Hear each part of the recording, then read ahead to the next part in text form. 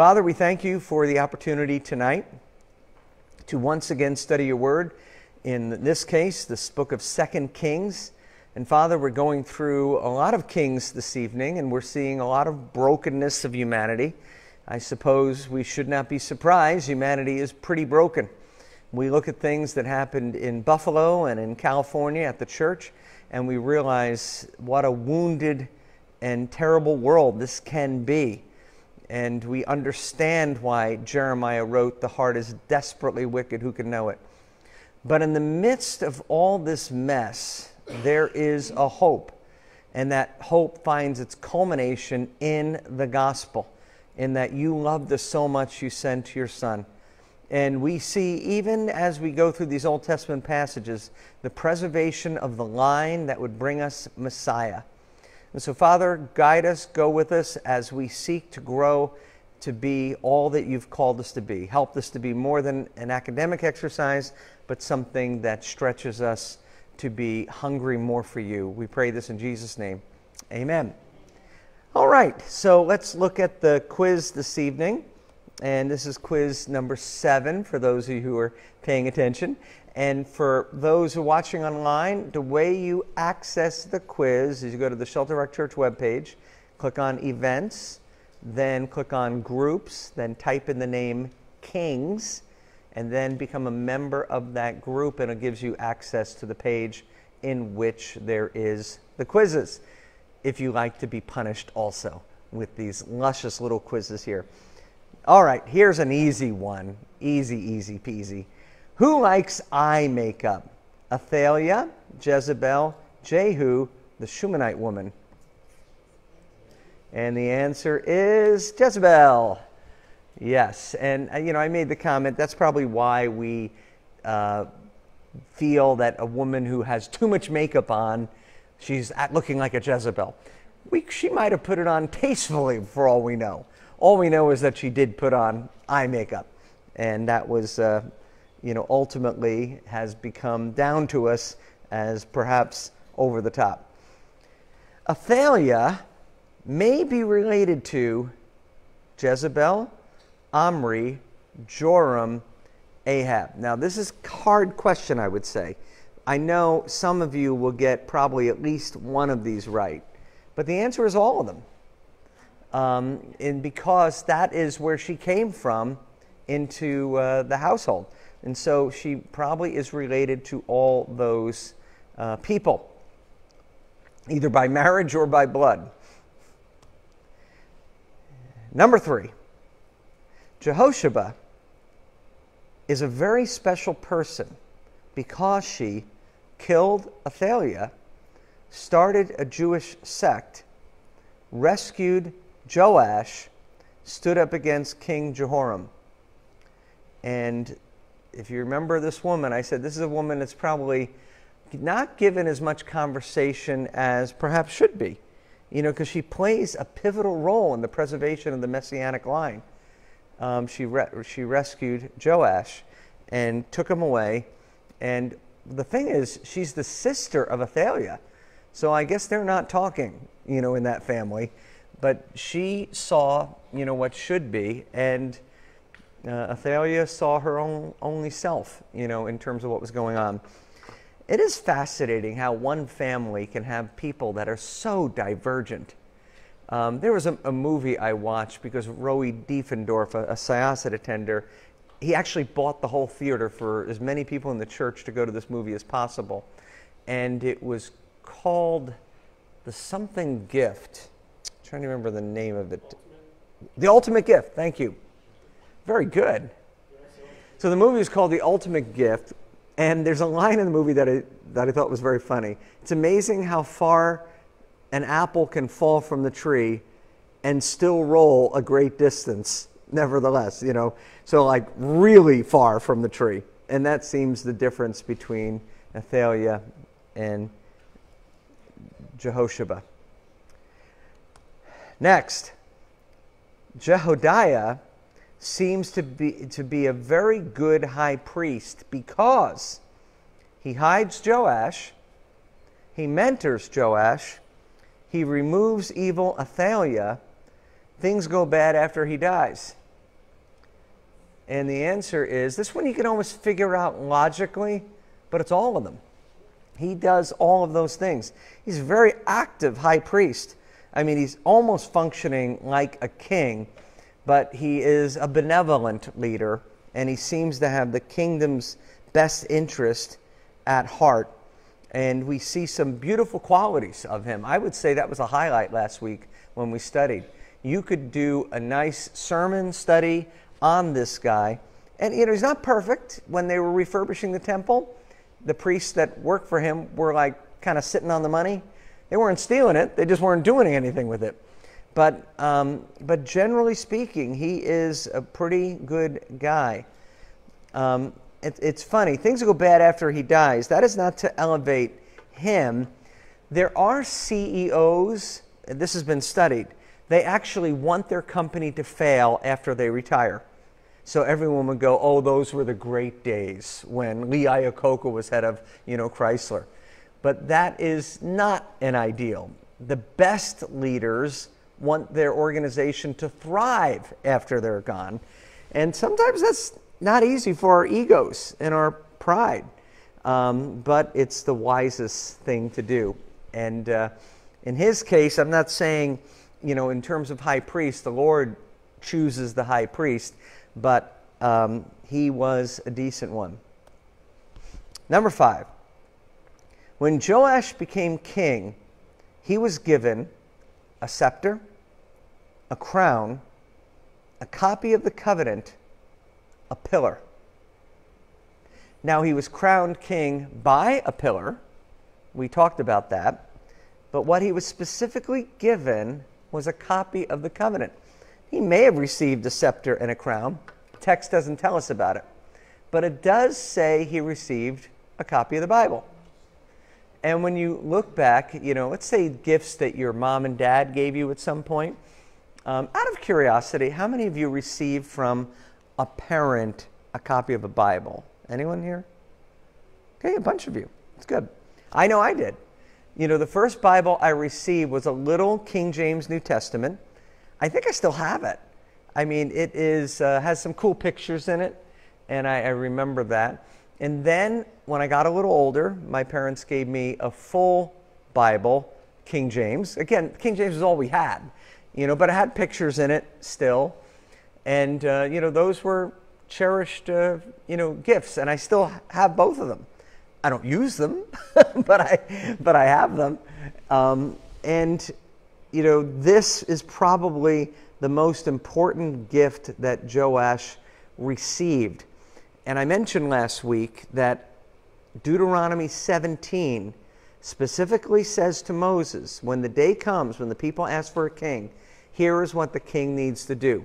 And on the list is, don't have too many wives, don't marry foreign women, don't gather to yourself too many horses, don't gather to yourself too much silver or gold, and you are to get a copy of the law from the Levites, write down a copy yourself, and carry it with you every day.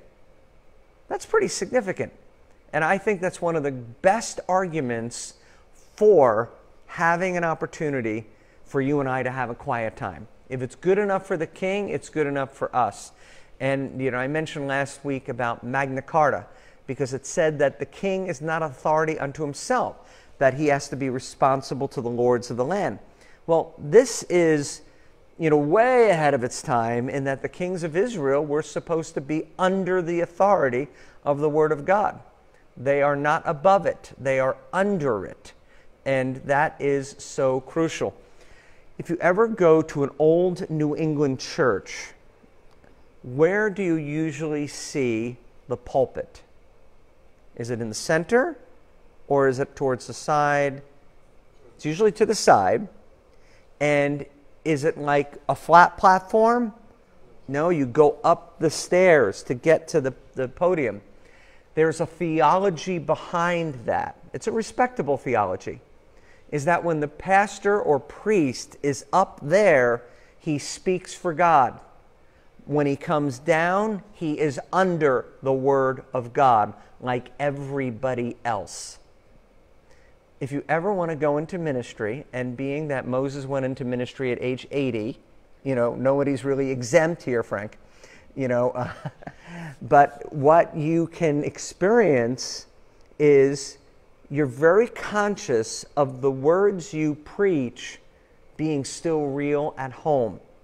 It's very significant. You know, I remember I preached a sermon, and it was on, I don't know, compassion or helping the poor, something like that. And then after church, we went out to eat, which is my habit. We always go out to eat. It's kind of like my reward for preaching 3 times. We are going out to eat. So I went to someplace in Westbury, Chili's or something, whatever. On the way back, there is a man walking with a fuel can up the ramp of exit 27, which is Shelter Rock Road from Northern State. Now, I know where the closest gas station is. It is about 2.5 miles away when you get to Northern Boulevard. And I'm thinking, and I saw the guy's car. It was a kind of a broken down old car. And I'm thinking, I just preached on helping the poor. And so I passed the guy, and I just pass him. I notice him, pass him. But by the time I got home, the Spirit had convicted me. And I said, I need to go back and take care of that guy who's walking with the can. Because he's also got to go back. So I left my family there. I turned around. And quite honestly, there was another part I didn't want to pick him up. I don't know if the guy is dangerous, and my whole family is in the car. So I drove back down, made the turn at Northern State, came back up, picked him up. Of course, he was very, very grateful. Took him to the gas station, waited for him to fill the thing, and then I took him back to his car. And that is, you know, a moment you're thinking of, is my life living up to what I say? I think this passage is so beautiful that here is your book of the covenant. Enjoy this gift, live under it. You're the king, you're still responsible. Next one, number 6. Did you pay for the gas? You know what? As I'm telling the story, I was wondering if I did. I don't think I did. I think, he had the resources to do it, and I am helping him out. It wouldn't have, I mean, back then, gas was like $2.50 a gallon. You know, right now, you're putting a second mortgage on your house to fill your car with gas. You know, it's very, very expensive. Good question, though, Bill. During the time of Joash, a high place is probably a mountain, a place to worship pagan gods, your backyard church, a place to worship blessed of God. Now, this one I could say is a little murky because I'm having a little fun with it.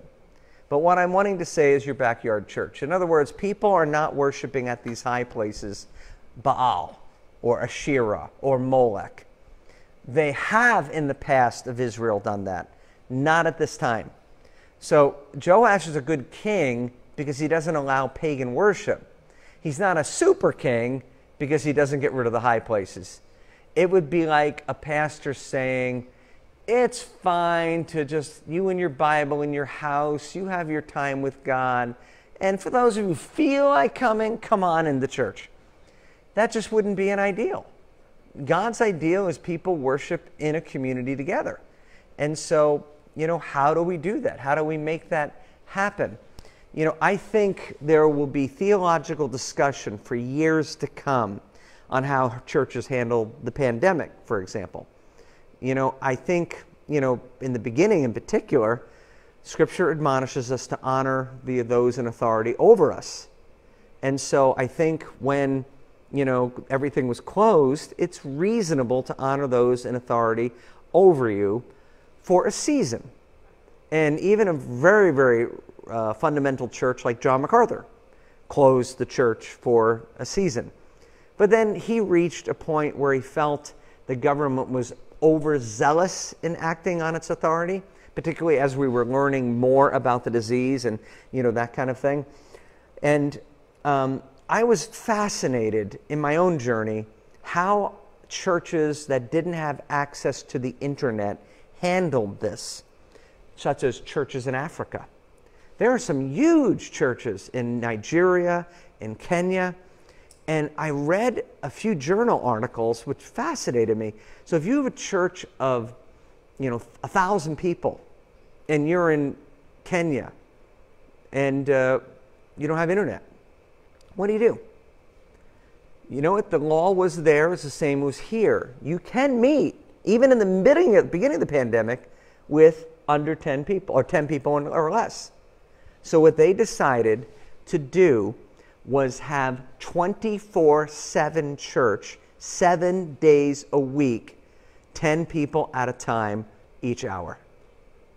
Now you figure the arithmetic, that's covering their church. So your slot may be 3 a.m., but the people went to church. It was 10 of them, but they honored the law and went to church. I find their zeal to come to church commendable. And I'm fascinated. So I think as years go by, we'll reassess and wonder, because the truth is, once we started going video, for a significant portion of the church, it's still very comfy. When I grew up, we called it bedside Baptist. It's like, just stay at home, except they didn't even watch it on TV. They just stayed home by their pillow. But I would say, particularly for those watching online who may not come on Sunday morning, I would just encourage, get your feet back in. Put one toe in, maybe 2 toes, but stretch, and grow. And if you're concerned about illness or disease, be safe. It's nothing wrong with coming masked and nothing wrong with sitting in a corner somewhere. That's fine. But I think it is good to have fellowship. And if there's somebody in the church who's a real hugger, maybe you might just say, I love you, we're not hugging today. That's okay too. The Bible does say greet one another with a holy kiss, but I think we can put the asterisk and say hearty handshake, polite wave, hi. I think there is grace in the kingdom for that kind of thing. Moving on. Number 7, King Joash is sometimes compared to what other king? David, Saul, Solomon, Ahab. And the answer is Solomon. He starts well, does not end well. And that is his primary thing. He also was a stable king in the kingdom, but he, in the end, does not prove the most successful king. Number 8, the sin of Jeroboam is, now this is important. I'm hoping that after this class, you will know this. And Dr. Kaminsky mentioned this too. She didn't really develop it too much, but she did make reference to it. It shows up, Dr. Kaminsky said, repeatedly, the sin of Jeroboam, the sin of Jeroboam, sin of Jeroboam. By the way, there are 2 Jeroboams, so this is the sin of Jeroboam, son of Nebat, I think is the last name, or the family name.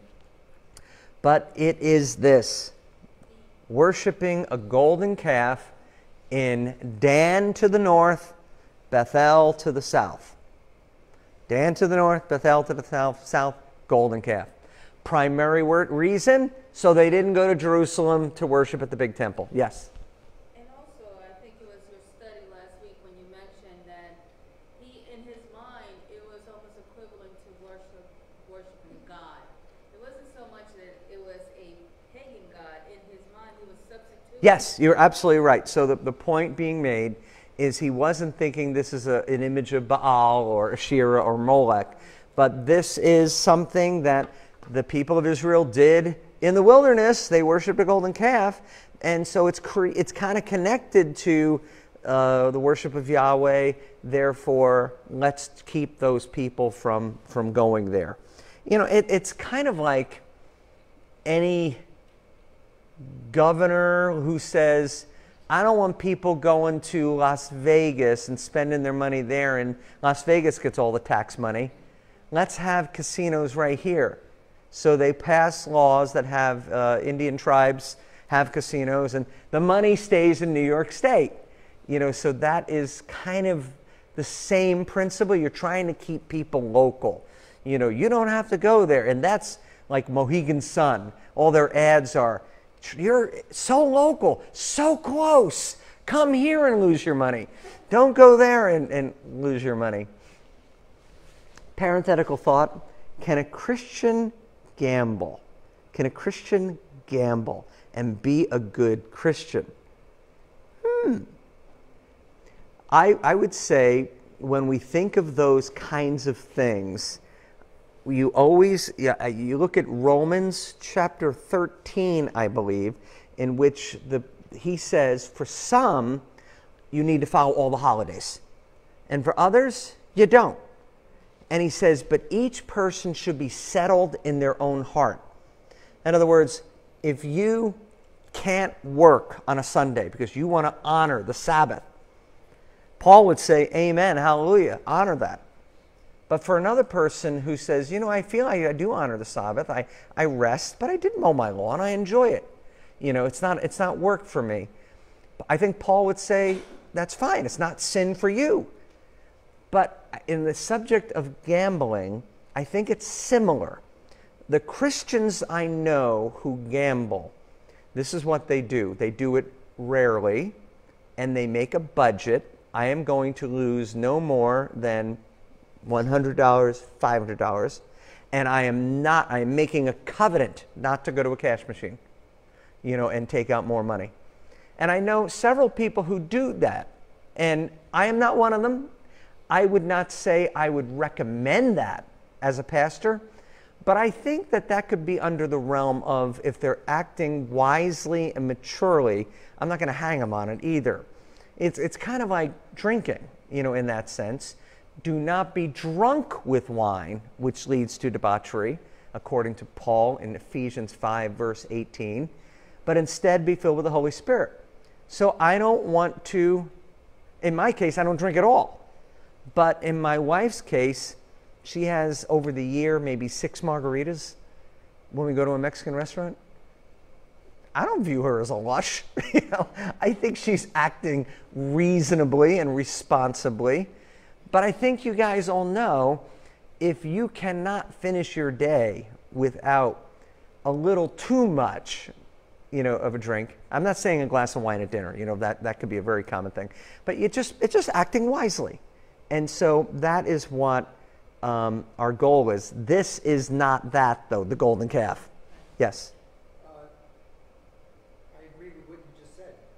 I think that for some people it's okay to maybe gamble, drink. The gambling part is more like playing. Yes. Playing as opposed to, I got to earn money. The other angle, too, though, is that if you are drinking and you are gambling, you have to be very careful about your example to others, because sometimes you can... Absolutely. What our brother Wilson is saying, it's not just about the fact that I may have freedom to gamble or drink, but there are people who watch what I'm doing and may feel released to do it without the boundaries of wisdom. And I think that's another caution with a pastor, because I'm a public figure that way. And by the way, I think it applies to so much. If I'm on Facebook giving these really nasty, slanderous, let's say, political comments, I'm like telling the whole congregation, go for it. Say everything nasty and, you know, mean that you can on the internet. And that's a bad example. If you see me, you know, getting wasted, you know, somewhere.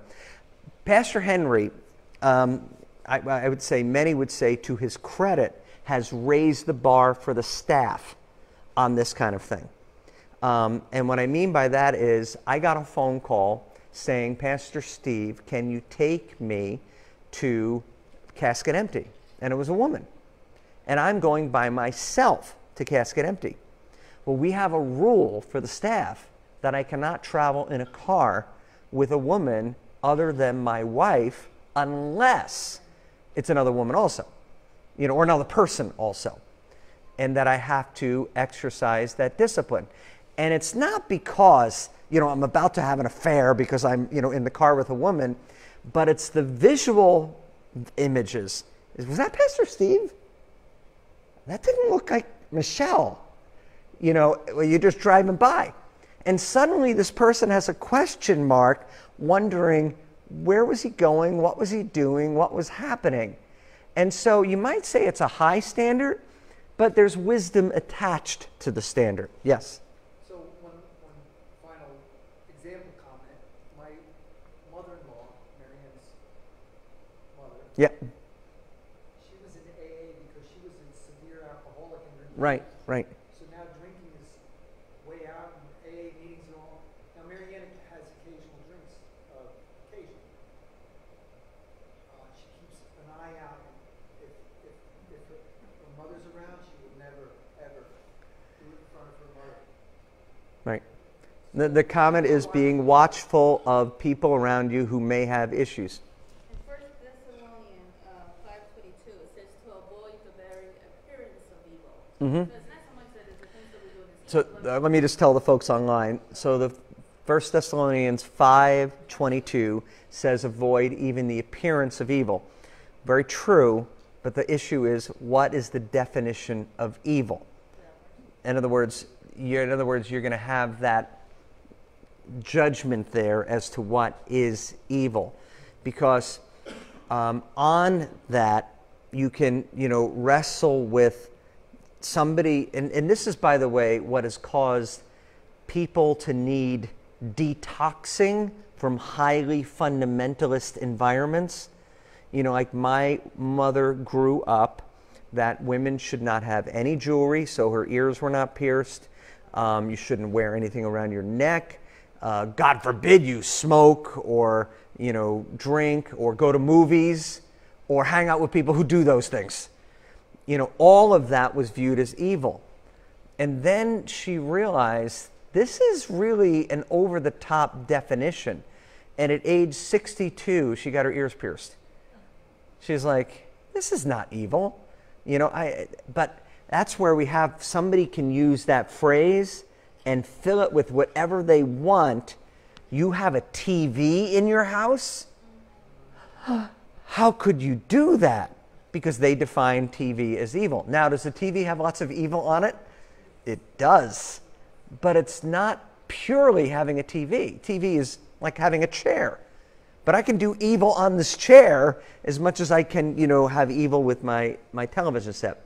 That's why I really like what the Apostle Paul says. Each one must do what is wise in their own eyes. But then he adds, watch out for the weaker brother. Are you able to take a woman out of her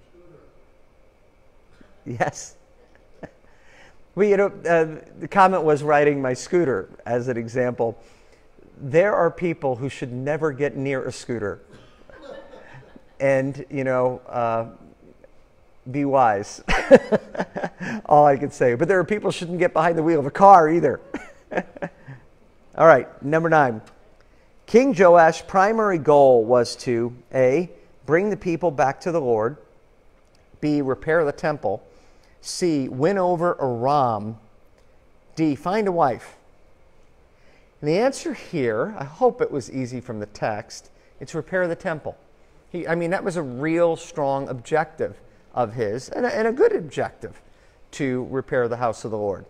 And he attempted it, they raised the money, but then they got no traction because the priests were sitting on the money. But then he said, hey, what's going on here? And then they hired craftsmen. And the text went out of its way to say honorable craftsmen who could be trusted with the resources that they were given. And then it sounded like they got some traction. Last one. Who has pretty amazing bones? Pretty amazing bones. A, Elijah. B, Elisha. C, Jezebel. D, Athaliah. And it is Elisha. Why are they amazing? Well, you don't want to throw your dead family members on them if you want to keep them dead. So if you have a particularly cranky somebody in your life, don't throw them on the bones of Elisha. Yeah, okay. Let's see. 10 out of 10, anyone? Generous grading? 9 out of 10? Generous grading? There we are. Thank you. I always want to see Fenny's hand. It just eases my soul that there was some information disseminated in class. But But the bottom line is, once again, if you didn't take this class, you wouldn't have 2 out of 10. These are hard questions. So, you could go through casket empty, and maybe the only one you would get right is the sin of Jeroboam. Maybe. All right, so now we are going into the passage. Now today, this is one of those passages. I love teaching about Elijah, Elisha. It's like an adventure. Who are they going to heal today? Who are they going to send bears on? Which river are they going to dry up and walk on dry land? All this kind of stuff. Call down fire from heaven. But now we are in just the crummy kings of Judah and Israel. I mean, there's semi-okay kings here. But it's just, you will not find yourself tonight full of vigor and vim, like, I want to be like Elisha. No one is going to say, really, I want to be like Amaziah. We're gonna see some redeeming qualities, but not a whole lot. So let's look at the kings of Israel again. So here's the full list. I showed this to you last week. Too small to really look on the screen and fully see it. Then I showed you an expanded one, which showed from David down to Uzziah. And tonight we are going to go through that level. But I want to show you one more. This is showing the bottom half of the slide a little bigger. And if you go up, you can see Uzziah again and Amaziah. That's where we're beginning tonight. Amaziah, that's on the left side. But then on the right side, the whole reason you're seeing it shoot over is they're all killing each other. If you recall, the Lord promised Jehu, because he did all that judgment work, which felt like more mafiosa judgment work. I'm going to kill this group, I'm going to kill that group, I'm going to kill this group. But he was doing the Lord's work. God promised him 4 generations. And then when he got to the 5th, that was it. And then it's like kill, kill, kill, kill, kill. And so we're wrapping up the northern part of Israel on this journey, tonight. But we're starting on Judah, Amaziah. Now I want to give one strong asterisk today. And the asterisk is, if we were going to do a full-orbed study of these kings, we would have to be doing 2 Kings and 2 Chronicles. 2 Chronicles adds a lot of interesting stuff to these kings, but we're not doing 2 Chronicles now. I will make some reference to a few of them, but I want to point that out. But I will say this also. This Sunday, I'm going to be preaching at Island Christian Church in Northport, East Northport. The pastor of that church is a former worship leader from this church. His name is Chris Coates, and he was the one who led the worship at the first service we did in Syosset. So he was there for the first 2 services, and then he left to join a church plant. But we've been friends over the years. And so now that he's the senior pastor of a very good church, I get to preach. And what I'm going to be preaching on, this is the topic he gave me, is how to study the Bible. And one of the principles is, if you're not understanding somebody, look at the context. And if that's not, pull back even further. And so if you're stuck on something in 2 Kings, how you pull back even further is to look at Chronicles. And if that's not scratching the itch, dare I say it, you got to start reading the prophets. Because the prophets are going to, like, for example, we're going to look at Uzziah, who in Acts is called Uzziah. So you have to, like, if you can see this map, see how it has under his name Uzziah, Azariah. It's the same person. But where do we see his name in the prophets? Isaiah 6, in the year King Uzziah died, I saw the Lord high and exalted, and the train of his robe filled the temple. So that is more information again about these kings. So good Bible study does necessitate, if you have the time, to pull back and see what you got. New Testament example is if you read something that Paul says that causes you to go, you know what you need to probably do is read then the whole book of what you're reading. And if that doesn't answer your question, read all of Paul's letters to figure out what Paul might mean by that. And then maybe reading the whole New Testament. And sometimes you've read the whole New Testament and you're still clueless. For example, at the end of 1 Corinthians, this is why we baptize for the dead. No one has a clue what Paul means by that. Now, commentators will tell you what they give a guess at it, and they'll give you like 27 reasons what Paul may be referring to. Like, I'm getting baptized in honor of grandma. But we don't know that's what it means. And so there's an example of you can read all of Paul's letters and still walk away and go, not quite understanding that. But that does help you. I know I'm on a little rabbit trail here. But like women in ministry, what does Paul think about it? If the only thing you read was 1 Timothy chapter 2, I do not allow a woman to teach or have authority over a man, and then you saw that as the definitive work of Paul on that, you're missing something. Because in 1 Corinthians chapter 9, women pray and prophesy in the church. Prophecy is the proclamation of God's word. He says Junius is foremost among all the apostles. Well, that's fascinating. And it also says that Phoebe is a blessed deacon in the church. So I look at all these things and I'm going, okay, this is not the last word Paul has on women.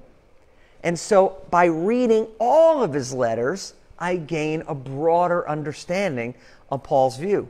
And then when I get back to 1 Timothy chapter 2, people always miss this. There's only one command in that whole chapter, or in that whole section.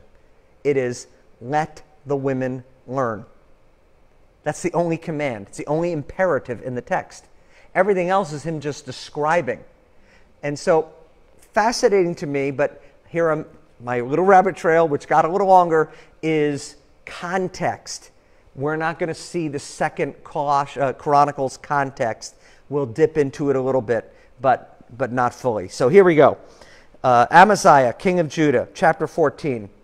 And I read this. In the second year of Jehoash, son of Jehoaz, king of Israel. So they're always paralleling. And again, you can see this on the screen behind me. He was 25 years old when he became king, and he reigned in Jerusalem for 29 years. So it sounds like a pretty good reign here. It's actually, that 29 years has a huge asterisk on it. But we'll see that a little later. When he became king, he reigned in Jerusalem 29 years. His mother's name was Jehoadan. Now, remember, we don't get mothers' names for kings of Israel. We get them for kings of Judah. Probably because it's the lineage of Messiah. She was from Jerusalem, so hometown girl. He did what was right in the eyes of the Lord, but not as his father David had done. Now that should stop us in our tracks. He did what was right, but not like David. What is happening there? So this is an example. You're looking at a narrative passage in which that is not explained. But when you look, I'm going to pull back in the context, and you recall, whenever you see, but he did not remove the high places, you know, this little asterisk saying he didn't quite do that. Here's the difference. Is David a sinner? Somebody say amen. David is a big-time sinner. Is Amaziah a sinner? They say amen. Amaziah is a sinner. But you know what? David followed the Lord wholeheartedly. It wasn't just, you might say, a Sunday morning Christian, goes to church a couple times a month, you know, a couple times a year, a Creaster, Christmas and Easter. But if you ask them, are they a Christian? Oh yeah, I'm a Christian. You know, there's a difference between somebody who follows wholeheartedly and somebody who follows with lukewarmness, if you will. And this may be your primary teaching point tonight, so don't miss it. To look at yourself in the mirror and say, can I see in myself wholeheartedness? Wholeheartedness. Gave you the illustration of picking up the guy to help him get gasoline. It's times like that that I am trying to wrestle with my own duplicitous heart. Am I willing to give money to somebody that I feel the Holy Spirit saying, yeah, give some money to this person?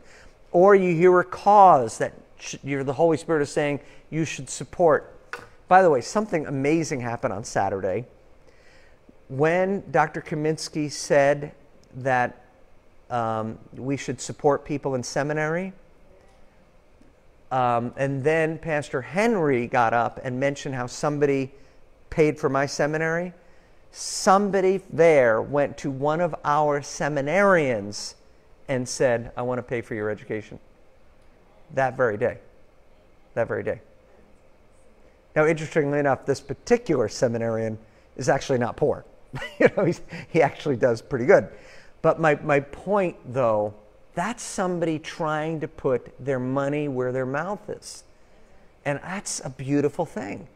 So when you see that, somebody needs a home and you have an empty room and you're thinking, should I? Shouldn't I? Are they going to be like my house guests forever now? All that kind of stuff. You wrestle with it. Let the Holy Spirit guide you. And then be wholehearted, is what it comes down to. And he wasn't. So, to fill that example, in everything he followed the example of his father Joash, who was also half-hearted. The high places, however, were not removed. The people continued to offer sacrifices and burn incense there. Church in their backyard. They still did that. Not a horrible crime, not God's ideal as things are unfolding. After the kingdom was firmly established, he executed the officials who had murdered his father, the king. Little vengeance time there. No critique of the text on this. It seems like it was justice rendered. And we move on. Yet he did not put the children of the assassins to death in accordance to what is written in the book of the law of Moses, where the law commanded, parents do not put to death for their children, nor the children put to death for their parents. Each will die for their own sin. Now that's from Deuteronomy 24:16. Deuteronomy 24:16. But what I love about this statement is the rule of Scripture is actually changing what he does.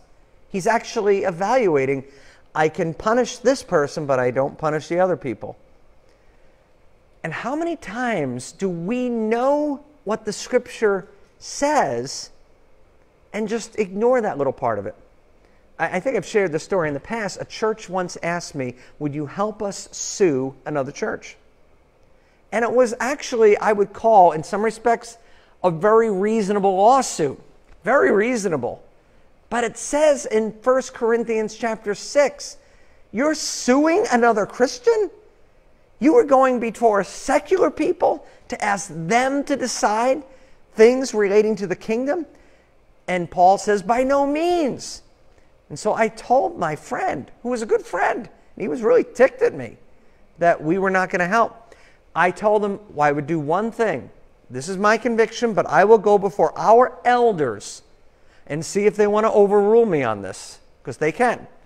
And I went before the elders, and I think to their credit, the elders said, Steve, we can't do that. Scripture's pretty clear. We cannot sue another brother. And so with that in mind, we didn't. But how many of us ignore little things like do not be unequally yoked together? Well, I know the Bible says that, but he's such a nice guy. And I think he went to Catholic church when he was up to age 5. So I think he has a Christian in there somewhere. It just, all right, you know what? You can keep going down that path, but you're going to be like this king, meaning when he doesn't get rid of the high places. You do some stuff good, and when they write your obituary on your tombstone, it could say, he generally followed the Lord. For the most part, she followed the Lord. Didn't quite go all the way, Just keep those things in mind. I really love that verse. It's so rare in the book of Kings. They looked at the Bible and did what the Bible said. I wish we saw that more often. In my own life, quite honestly, I wish I, did that more often. Number 7, verse 7. He was the one who defeated 10,000 Edomites in the Valley of Salt. So let's see if we can find the Valley of Salt. I have to go through. Okay, here we are. So see this picture. Look under the Dead Sea. That's the biggest body of water you see in this. And then you see the Valley of Salt. So, what is near the Valley of Salt? Edom. Edom or Edomites. And he took on the Edomites. So what we read here, he was the one who defeated 10,000 Edomites in the Valley of Salt and then captured Selah. See Selah on the map there? Okay, he's got some stuff there. Calling it Jorktheel, the name it has to this day. Then Amaziah sent messengers to Jehoash, son of Jehoahaz, son of Jehu, northern king of Israel, with the challenge, come, let us face each other in battle. So he is picking a fight with the northern kingdom. Now, there are moments when you can see stupidity. This is a moment where the good king of Israel, who did not follow the Lord to the example of David, here's an example where I think we could say, the text doesn't say it, but I think implied in the text is, he did not inquire of the Lord. What might be a wise thing for this good king to do? Ask God, is it wise to fight our northern brethren? So, this is what happens when you get kind of overconfident in what you're doing. I know I tell my stories a lot, but when we had our first Easter here, that I was pastor, and we had 764 people, I was so proud because I knew of no church on Long Island except Smithtown Gospel Tabernacle and the Upper Room that came close to 764 people.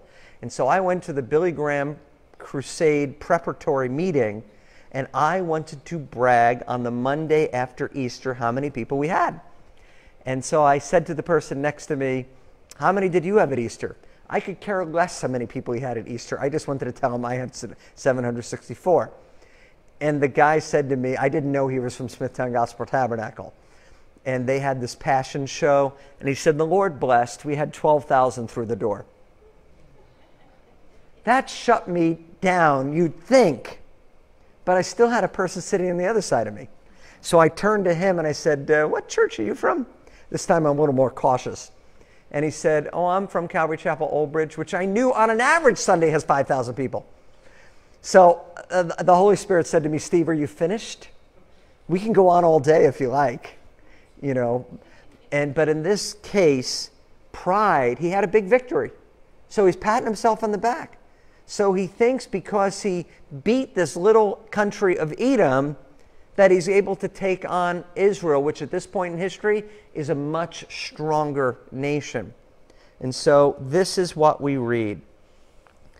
But Jehoash, king of Israel, replied to Amaziah, king of Judah, in a little poetic way. A thistle in Lebanon sent a message to a cedar in Lebanon. Give your daughter to my son in marriage. Then a wild beast in Lebanon came along and trampled the thistle underfoot. You have indeed defeated Edom. Whoopee-doo! And now you are arrogant. Glory in your victory, but stay at home. Why ask for trouble? Cause your own downfall and that of Judah also. Well, pride comes before what? The fall. Verse 11, Amaziah, however, would not listen, so Joash, king of Israel, attacked. He and Amaziah, king of Israel, faced each other at Bet Shemesh in Judah. So let's check out Beth Shemesh. Now I want to point something out. I have two maps on the screen. Beth Shemesh is up high under the Sea of Galilee. That is in Israel territory. But we're reading that he fought in Beth Shemesh of Judah, a much smaller community. It's one of the Levitical cities, and the second map shows you Beth Shemesh. And the reason that map is of poorer quality, let's say, it's because it was hard to find one that even had Beth Shemesh on the map, to show you guys. But it's a different place. So instead of being up high, it is lower. And that's where you have this battle taking place, and that is in Judah. And so we move on. Excuse me. Jehoash, king of Israel, verse 13, captured Amaziah, king of Judah. This is the only time in our Bibles we find a northern king capturing a southern king. And let's see what happens. Then Jehoash went to Jerusalem, broke down the wall of Jerusalem from the Ephraim gate to the corner gate, a section of about 400 cubits long. Now, to this, I want to give you a picture again. Let's see. There we are. Okay. So this is an artist's depiction of Jerusalem roughly at that time.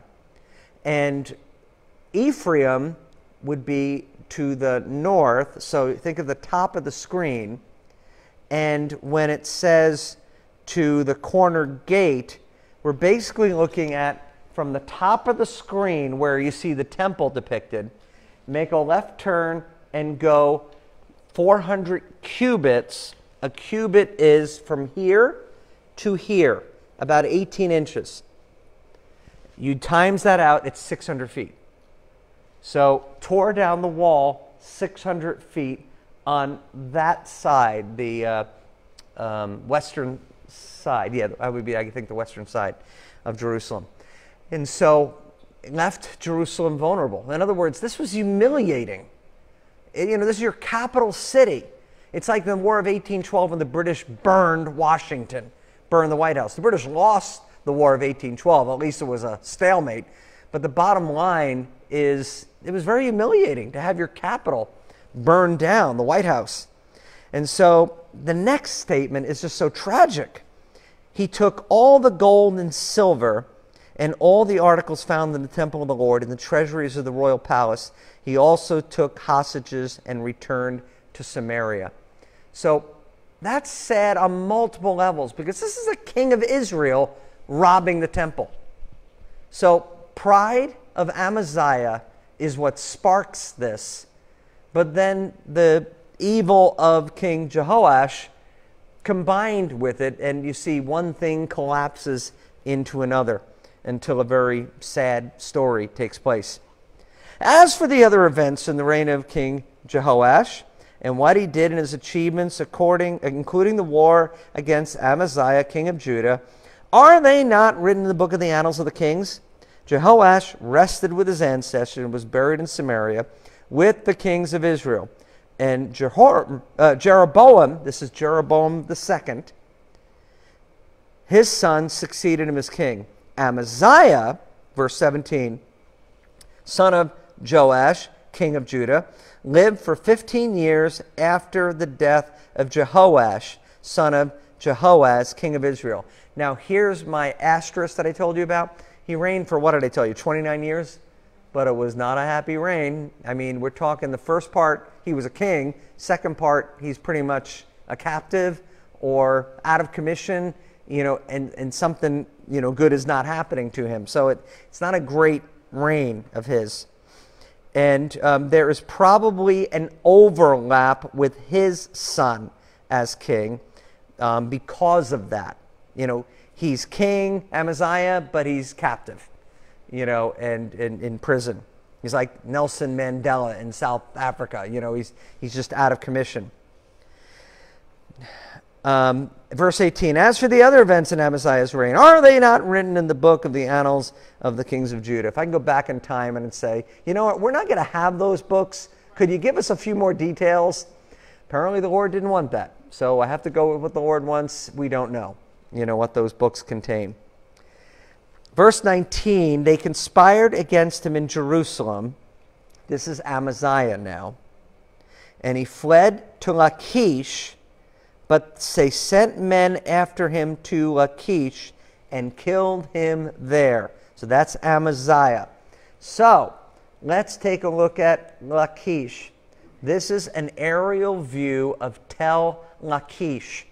Now I can also show you what it looks like on a map, I think. I'm not seeing it on this map. I think I have it on another map. Let's see.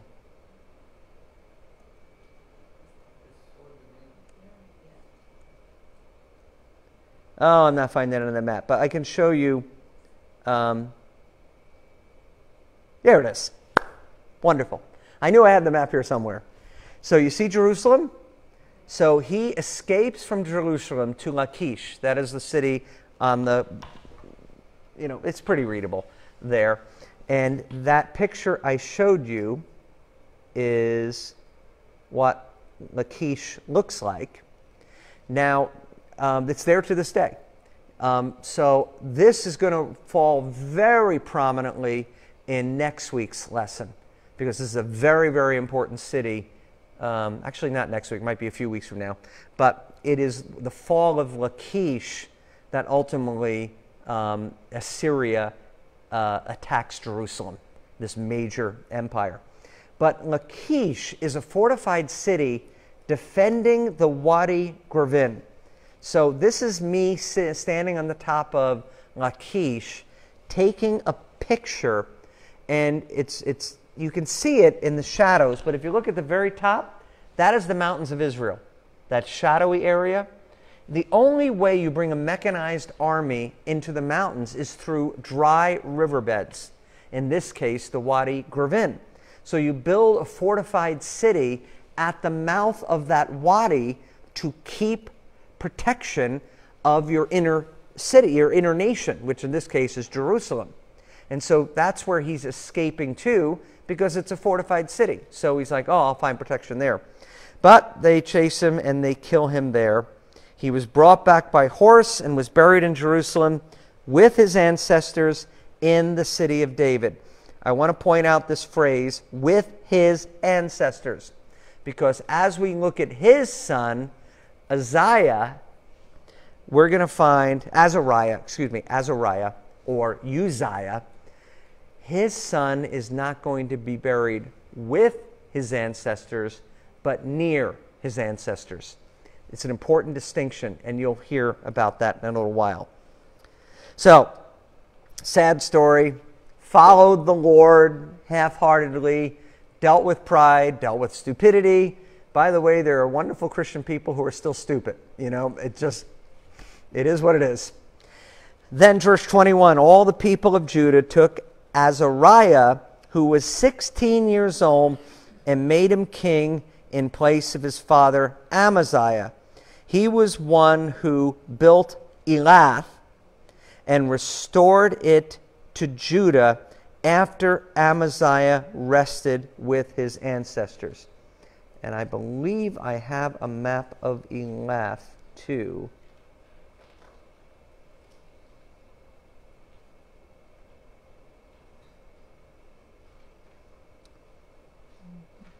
It could be one of these things that I find Elath later. Yeah, we're going to leave it out for now. Not going to spend my time trying to find Elath. Oh, wait. I got it. I'm just being foolish. It's modern day Elat. There we go. So, that's what confuses me in my mind. So, on the bigger map is the Assyrian Empire at its extreme. It's not there yet. It's going to get there. But I want you to look at the Gulf of see the Red Sea on the bottom, on the big map? If you follow that tributary up north, that is where the little dot is that says Ezon Geber. That is Elath, or modern day Elat. And you can see it on the other map too. but it's just showing the little tip of the water on the very bottom there. So, little side note, my wife has scuba dived right there. It's kind of cool. So when I went to Israel for the first time, we went to Eilat, and there's 3 countries that merge in that one area. Israel, Jordan, and Saudi Arabia. They all share one little corner of this, and you can't get from one to the other. I mean, you can like throw a stone, but it's like walls, fences, you know, they're not polite little nations one to another.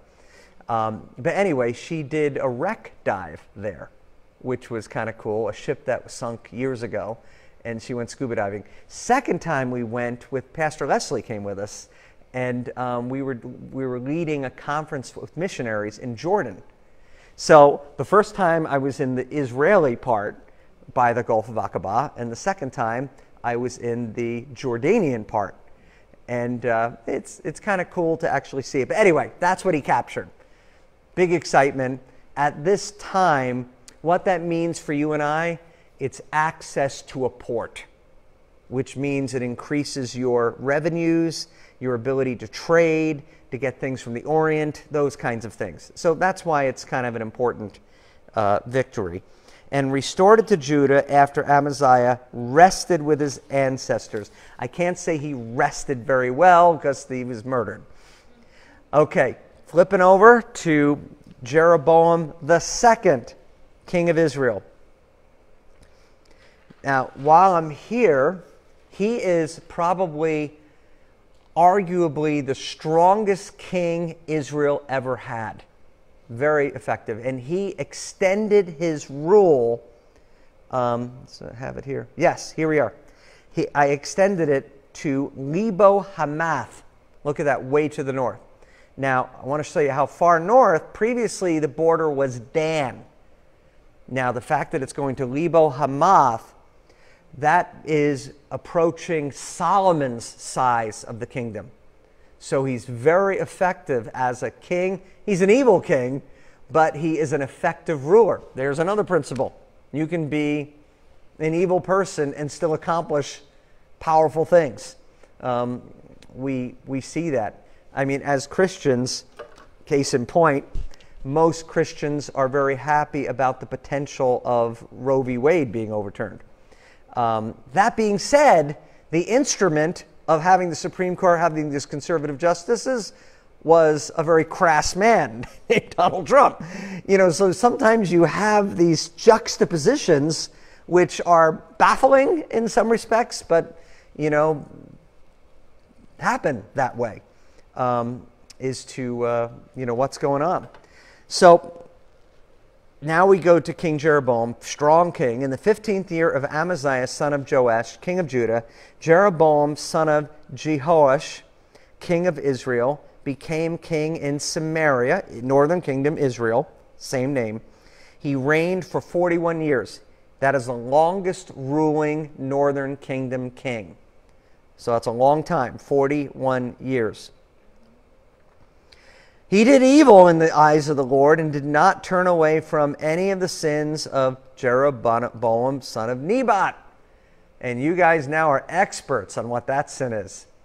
Worship a golden calf, symbolizing perhaps Yahweh, but in Dan and in Bethel. That is the primary sin. He was the one who restored the boundaries of Israel from Lebo Hamath to the Dead Sea. So you could see it, Lebo Hamath, and then you go down to the Dead Sea. Very effective as a military leader. Now, this is fascinating. In accordance with the word of the Lord, the God of Israel, spoken through his servant Jonah, son of Amittai, the prophet from Gath Hepher. Yes, this is the same Jonah. So let's see, here it is. Okay, so this is a map of where the prophets are hanging out. So you see up top Gath Hepher, and then you see Jonah, that's where he's from. And then you can see where Elisha hung out were Elijah, Tishbe, Ahijah. Look at all the prophets in Jerusalem. Just a whole slew of them there. And Jeremiah is kind of a prophet from Jerusalem too, but they're listing him as a little separate. But this gives you a flavor of where these prophets are hanging out. But this is one of those moments where, like, remember I told you, you're trying to figure out Jonah as a book, and you read the book of Jonah, but is there more to know about Jonah? This is when you get yourself a good Bible concordance, and you see, does the name show up anywhere else? And so you see it here, and you go, son of Amittai, and you're like, well, that's the same name it mentions in the other Jonah. And if it's not clear, remember I told you we had an Obadiah, but it's a different Obadiah? You find that out, you have a good Bible dictionary. And it will tell you all the Obadiahs, that may be listed in Scripture. But this is a word of the prophet, and it's just like saying it on the side. This was in accordance to the word of the Lord, the God of Israel spoke through his servant Jonah, son of Amittai, prophet in Gath-Hepher. Okay, interesting. So Jonah gives a word to a bad king, and these kings, sometimes honor the word of Yahweh, sometimes they don't. The Lord had seen how bitterly everyone in Israel, whether slave or free, was suffering. There was no one to help them. And since the Lord had not said he would blot out the name of Israel from under heaven, he saved them by the hand of Jeroboam, son of Jehoash. Now, here's the simple point. He is making a theological case here. And the theological case is this. The Lord is giving you a strong king because you've been suffering. Remember that king from Aram has been meddling with them, invading? Well, those days are over. And so this is attributed to the Lord's mercy.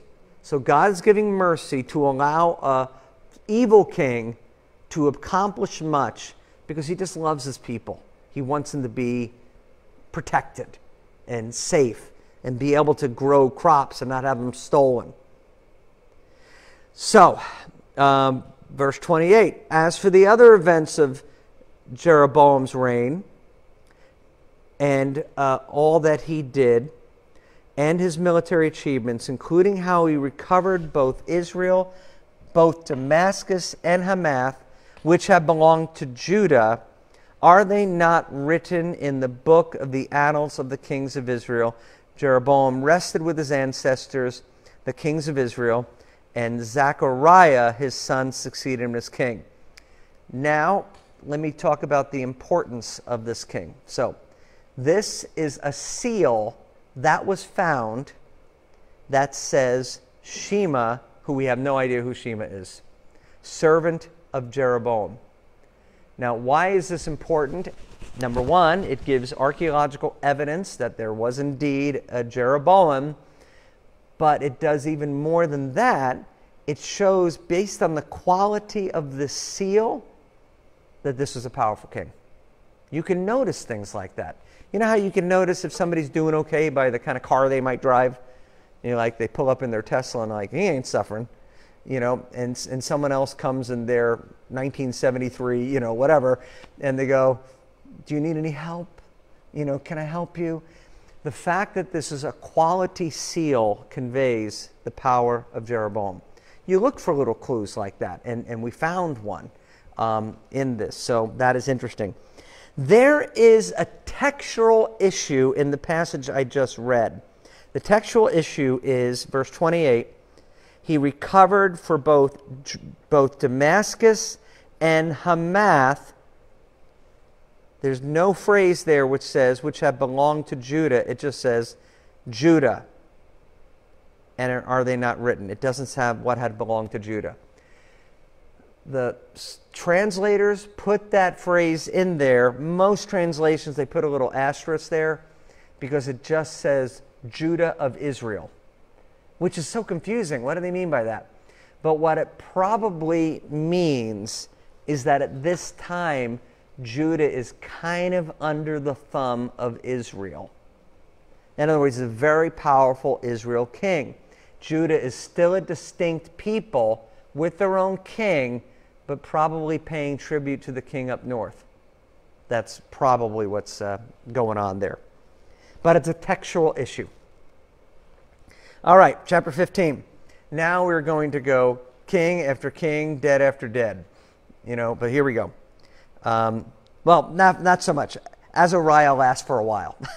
He actually lasts for 52 years, so he's going to be. In the 27th year of Jeroboam, king of Israel, Azariah, son of Amaziah, king of Judah, began to reign. He was 16 years old when he became king, and he reigned in Jerusalem 52 years. So he is a real long reign. Starts pretty young, 16 years old. His mother's name was, here we got the mother's name again, Jecholiah. She was from Jerusalem. He did what was right in the eyes of the Lord. Now watch this next phrase. Just as his father Amaziah had done. Do you think that's a strong endorsement? No, it is not.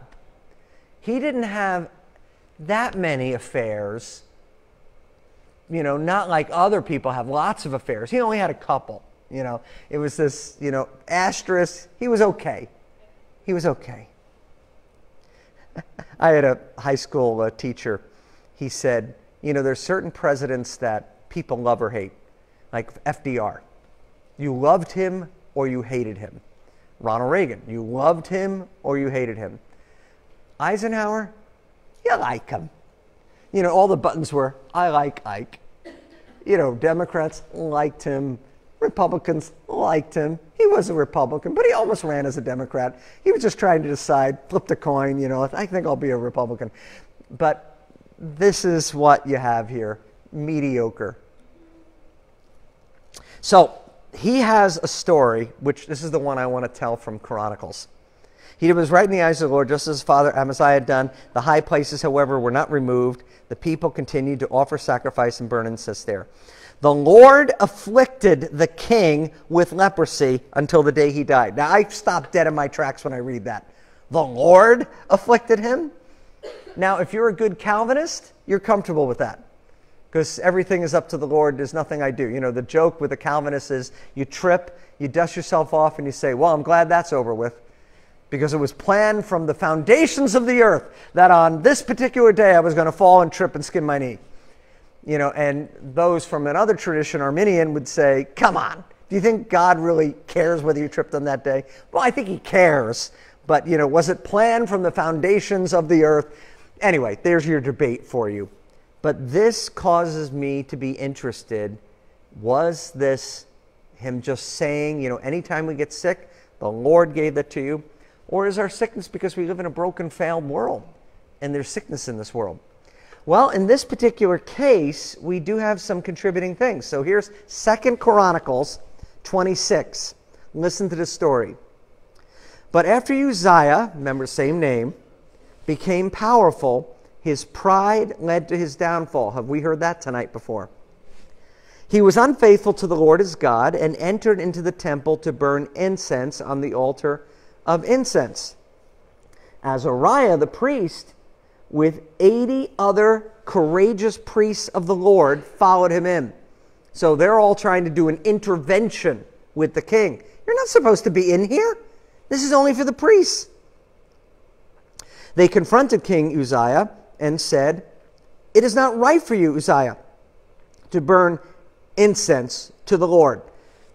Pause for one moment. The reason some speculate that it's Uzziah here and not Azariah, it's because it happens to be also the name of the priest. And the book of Kings doesn't tell the story. So there's no confusion with the name of the high priest and the name of the king. But if we were just using the name that Kings has, what we would find is it's repeating the name, both people. It would be very confusing. So that is why the speculation is he's called Uzziah here and versus Azariah.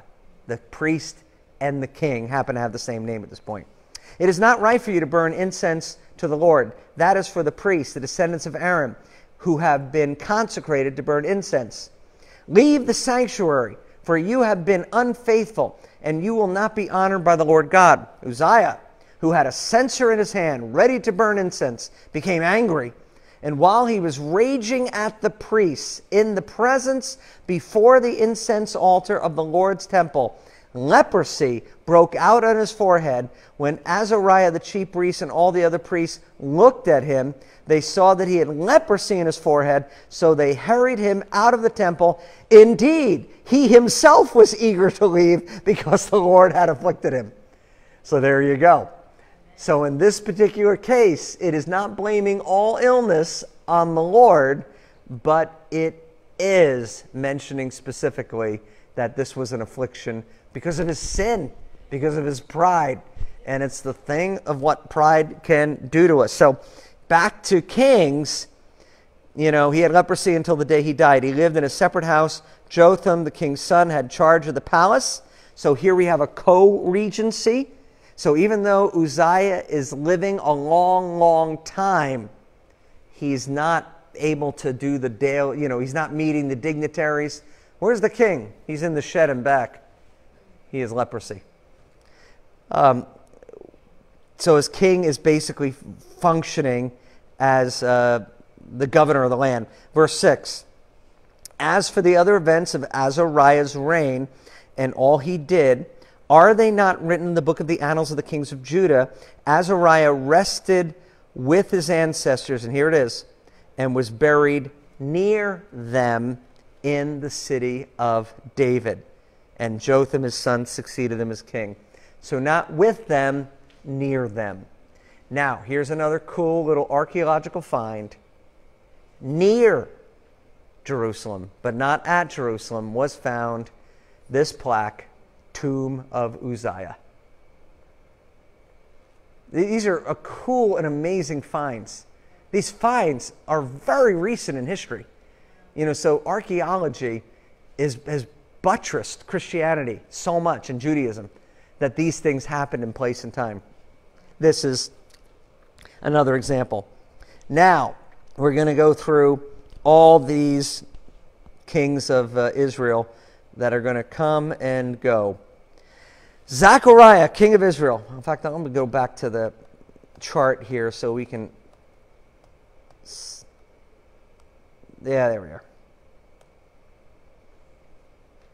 Yeah, that's good. Here we go. In the 38th year of Azariah, king of Judah, Zechariah, son of Jeroboam, became king of Israel in Samaria. He reigned 6 months. He did evil in the eyes of the Lord, no surprise there, northern kingdom, as did his predecessors had done.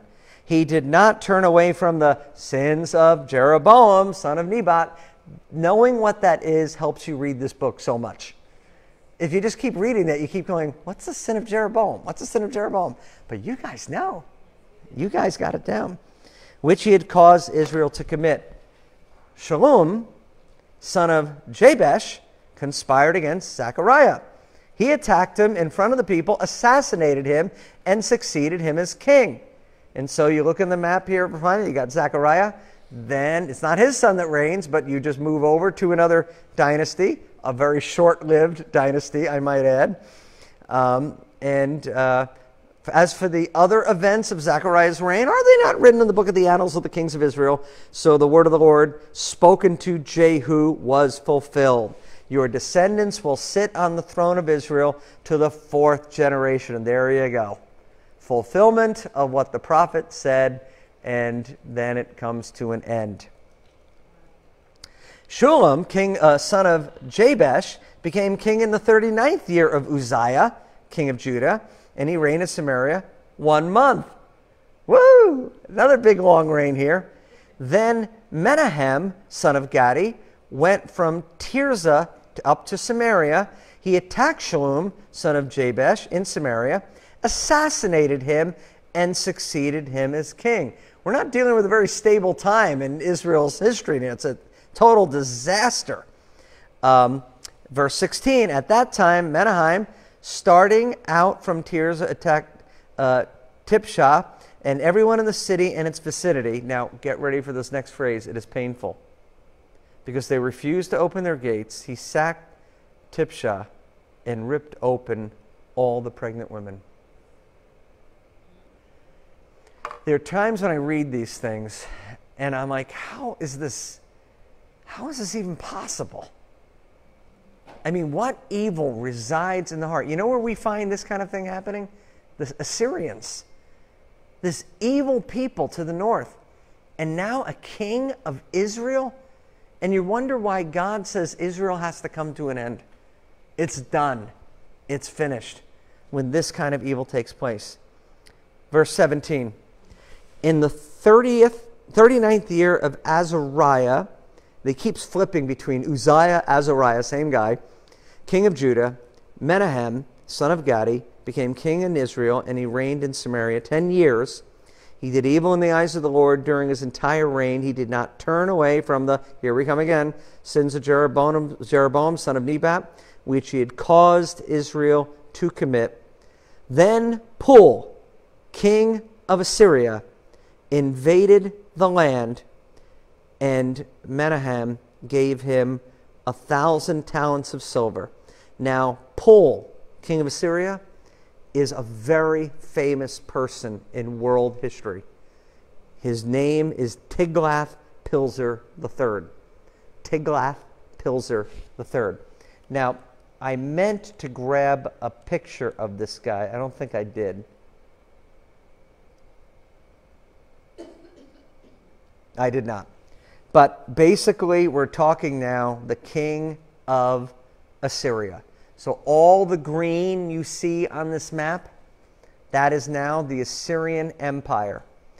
Israel still exists as a nation, paying tribute because it's such a massive kingdom. Now, Assyria has one primary goal. They really want to trade safely with Egypt, because Egypt's a big country. And so that is why they are now exercising authority over this particular area. But what I wanted to show you, and I think I can show you, I'm just going to enter this in there, because this is what I meant to give you. Tiglath. There it is, shows up immediately. Now I'm going to go images. Okay, see him all over the place? There he is. Very important person in history. I mean, extra biblical material, tons of material on this guy. But in our... Oh, ha! Here I am waxing eloquent on this beautiful picture here. Sorry. We'll have this together in just a moment. Let me add a new slide. Let me come here. Okay. Now I will go back.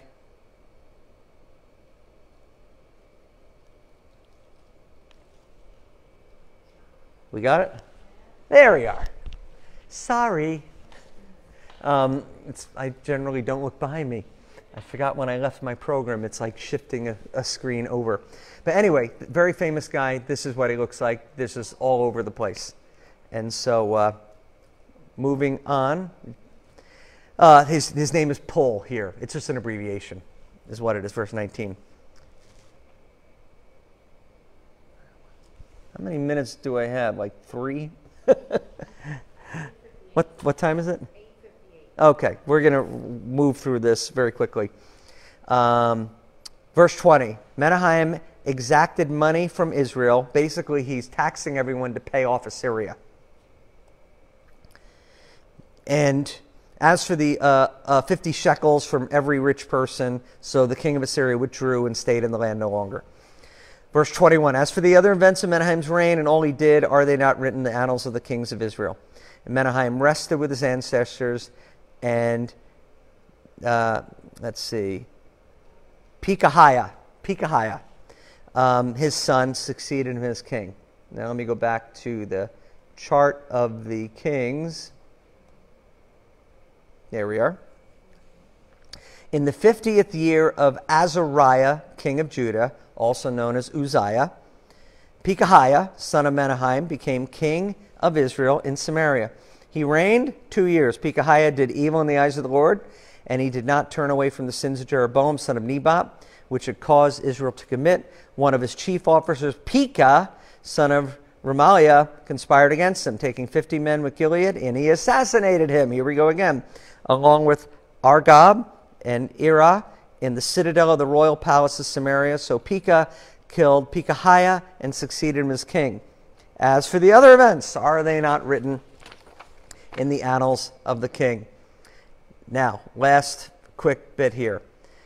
In this 52nd year of Azariah, so this is at the end of his reign, Pekah, son of Remaliah, became king in Israel and Samaria. He reigned 20 years. He is basically a puppet king. This is a very weak king. Assyria is really holding sway. He did evil in the eyes of the Lord. He did not turn from the sins of Jeroboam, son of Nebat, which he had caused Israel to commit. In the time Pekah was king in Israel, Tiglath-Pileser, king of Assyria, that's the name you heard Pul before, came and took Ijon, Abel, Beth Makkah, Janoah, Kedesh, and Hazor. And that was the last map I showed you here. So that is the incursion of what is coming down. He took Gilead, Galilee, including the land of Naphtali, and deported people to Assyria. So Israel is slowly disappearing. It's still there, but it's disappearing. Then Hoshea, son of Elah, conspired against Pekah, son of Remaliah. He attacked and assassinated him and succeeded him as king in the 20th year of Jotham, son of Uzziah. As for the other events, so on and so forth. Verse 32, in the second year of Pekah, son of Remaliah, king of Israel, Jotham, son of Uzziah, king of Judah, began to reign. He was 25 years old when he became king. He reigned in Jerusalem 16 years. His mother's name was Jerusha, daughter of Zodak. He did what was right in the eyes of the Lord, just as his father Uzziah had done. If he's really good, it says, just as his father David has done. So we got another mediocre king here. The high places, however, were not removed. The people continued to offer sacrifice. Jotham rebuilt the upper gate of the temple of the Lord. That was what was destroyed by Israel. So he rebuilds that section. And as for the other events of Jotham's reign, what he did, are they not written in the annals of the kings? In those days, the Lord began to send Rezin, king of Aram, and Pekah, son of Remaliah, against Judah. Jotham rested with his ancestors and was buried with them in the city of David, the city of his father. And Ahaz, his son, succeeded him as king. Last thing to point out is this is now, Judah is a very weak kingdom.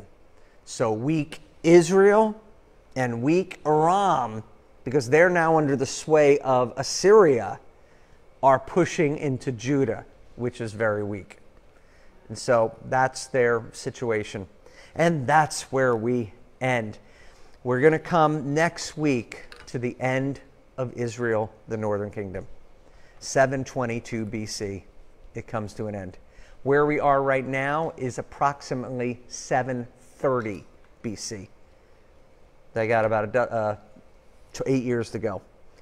Let us pray. Father, we thank you for the chance we've had to go over these passages. And what a mess humanity can be. What a mess we can be. Father, the one thought I take away this evening is I don't want to be like my father Uzziah. I want to be like my father David, who followed you wholeheartedly. He's not a man with it all together. But one thing David did, when he sinned, he repented, and he desired to honor you with his whole being, dancing before you with all his might. Father, may we be people like our father David. We pray this in Jesus' name. Amen. All right. Thank you all.